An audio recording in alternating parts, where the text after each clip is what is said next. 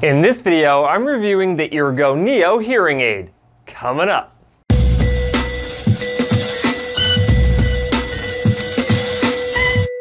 Hi guys, Cliff Olson, Doctor of Audiology and founder of Applied Hearing Solutions in Phoenix, Arizona. And on this channel, I cover a bunch of hearing-related information to help make you a better informed consumer. So if you're into that, make sure you hit that subscribe button. And don't forget to click the bell to receive a notification every time I post a new video. At the Consumer Electronics Show in 2019, online hearing aid retailer Eargo released their Neo hearing aid, which is their newest rechargeable invisible-in-the-canal hearing aid for mild to moderate high-frequency hearing losses. In fact, as of right now, Eargo is the only company with a rechargeable invisible-in-the-canal hearing aid on the market. Now, I will have a link to these devices in the description of this video, just in case you like what you see in this review. That being said, let's go ahead and get into the review of the Eargo Neo. Several aspects of the Eargo Neo devices have been improved upon significantly over the previous generations of Eargo Plus and Eargo Max devices, and one of the biggest improvements is the form factor. And it all starts with the flexi-palms. You can see the difference between the old flexi-fibers on the previous generation of devices and the flexi-palms on the Neo devices. In my opinion, the new flexi-palms are significantly more comfortable than the flexi-fibers from those previous versions. And they are starting to feel just about as comfortable as a custom-molded invisible-in-the-canal hearing aid. The build quality is substantially better, and they made the battery contacts flush with the rest of the body of the hearing aid. This makes cleaning much easier, and it reduces the issue of having grime build up inside of the battery contact recesses. This is an issue that users had with the previous generation of devices. The body of the hearing aid is also more cylindrical, which I find to be more comfortable inside of my ear, and they also added extra microphone ports to prevent the microphones from getting clogged so easily. Now let me go ahead and give you a close-up of the Neos. You can see the flexi palms on the end of this device, and you can see the ear indicator telling me that this is for my left ear. You can see that sleek design of the body of the hearing aid, and you can also see that those battery contacts are flush with the rest of the hearing aid as well. On the backhand side, that's where you'll find the 6 microphone ports, and what I'm holding onto is the actual removal string. Now, I also use that removal string to put it inside of my ear, so I'm going to go ahead and show you how I do that. I just kind of start it off by pushing it in. I pull my ear back a little bit to open up my ear canal, and then I slide it in the rest of the way. They did a really good job of designing this in a black color, because when you look inside of someone's ear canal, all you see is a black opening. So when you make the device black, it blends in with that really well, and then you can't even really see that removal string in there as well, and I can easily remove this device outside of my ear using that removal string. It's very simple to do. Now, one of the nice aspects of the Neo design is that they don't cause the occlusion effect. The occlusion effect is what occurs when you plug your ears up with something, and since these flexi palms suspend this device in the center of your ear canal, you never get that occlusion effect, which gives you the perception that your voice is boomy and loud to yourself. It's very similar to a traditional open fit hearing aid that eliminates occlusion.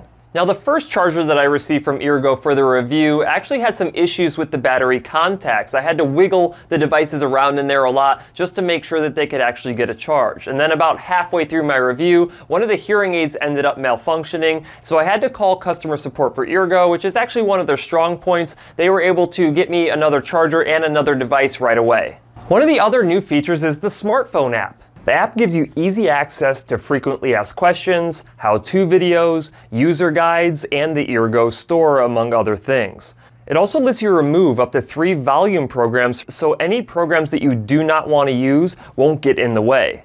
You can also contact customer support via email or by phone from the app itself. It's important to understand that the app only connects with the charger, so it's not like you can go into the app and make some settings adjustments inside of your hearing aids while you're wearing them, and you can't stream audio directly from your phone into these hearing aids. What the app does allow for is for you to toggle on and off the different program settings. And now those programs 1 through 4 are basically volume programs. So 1 is the lowest volume level and 4 is the highest volume level. Now, the app doesn't really do a whole lot in terms of manipulating the program settings on your devices, but this is where Eargo customer support comes in. They can actually send you over some preset program settings that you can use in those different program slots. These programs include a mute program, a flat response program, a noise reduction program, and a feedback reduction program. Basically, if you have your charger connected via Bluetooth to your phone, Eargo customer service can send the new programs to the charger, which will upload into the Neo devices. I was able to have them take the volume settings from program 4 and move them to program 1. Then we put the flat response program into the number 2 slot, the noise reduction program into the number 3 slot, and the feedback reduction program into the number 4 slot. And just like that, in a matter of less than a minute, the settings have been uploaded into my Neo devices. Like I mentioned before, you can also remove programs from your devices, and this is helpful because if you're the type of person who only uses 2 programs, you don't have to cycle all the way through to number 4 and then come back to number 1. And on top of that, you basically have to smack your ear to change programs, so you'll have to do less of this to actually cycle through your programs. Now, it's important to understand that Eargo does not have the ability to customize your program settings. So it's not like you can take an audiogram, send it into Eargo, have them make custom program settings for your devices, and then send them to you. That's not how it works. They basically have standard amplification settings in the devices that they're using for everybody, no matter what type of hearing loss that you have, and then it's on you to actually shift through the volume settings on that to see how close you can get to a beneficial amount of amplification. Now, I wanted to objectively measure just how well a non-customized Eargo Neo device would come to a mild to moderate high-frequency hearing loss prescription inside of my ears using real ear measurement. For whatever reason, Eargo engineers decided to use a linear hearing loss prescription, which is not a common prescription that we see nowadays, and I don't even have the equipment that can measure a specific linear hearing loss prescription. So what I'm going to use is I'm going to use a non-linear hearing loss prescription, the NAL-NL2, which is the gold standard for adult hearing aid fittings, and I'm only going to measure a 65 dB SPL input. I've entered in a mild hearing loss for my right ear, and to be conservative, a moderate hearing loss for my left ear. Then I created an NAL-NL2 prescription for these losses so I can measure to see how well the Neos match this prescription. In order to perform real ear measurement, we must insert a probe microphone into an ear canal along with a hearing aid. We then play sound from a speaker in front of the individual and measure the amount of amplification given to that sound by a hearing aid inside of an individual's ear canal. What you're looking at here is my mild hearing loss prescription. The hash mark line indicates how much amplification is required to properly amplify for this level of hearing loss. The solid black line that you see is the sound that is coming out of the speaker in front of me, and the solid pink line is what we call the real ear unaided response, or REUR, which is the measurement of that speaker sound inside of my ear canal without a hearing aid. Any increase in the measurements that you see above the solid pink line throughout the course of these measurements is the amount of amplification provided by the hearing aid. With the Neo hearing aids in my ear, we need to measure the amount of amplification given by program 1 as indicated by the solid purple line. The prescription hash mark line will change in color with each program setting, but will be in the same place for each measurement. Now, I ran these measurements for each of the 4 program settings. Program 2 is in red, program 3 is in turquoise, and program 4 is in green. What we want to see is the solid line overlapping with the hash mark line as closely as possible.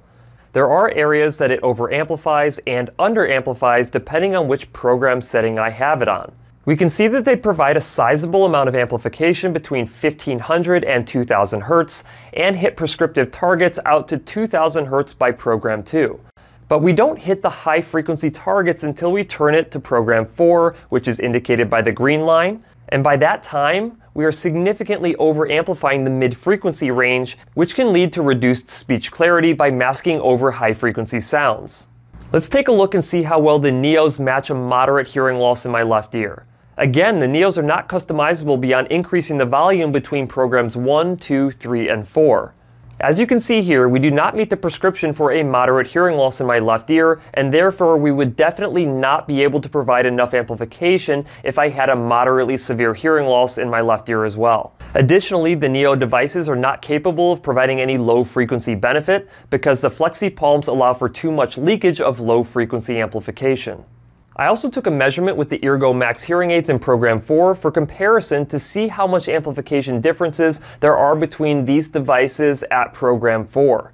The green curve is the Neo device at program 4, and the purple line is now the Max device at program 4. For a moderate hearing loss, you can see that the Max device does come closer to the hearing loss prescription, and for a mild hearing loss, the curves are pretty similar. For an additional comparison, I also took a measurement using a custom programmable Invisible-In-the-Canal hearing aid, now indicated by the turquoise solid line, to give you perspective of what an ideal mild to moderate NAL/NL2 prescriptive match is. You can see that we match the prescriptive hash mark lines almost exactly out to 6,000 Hz.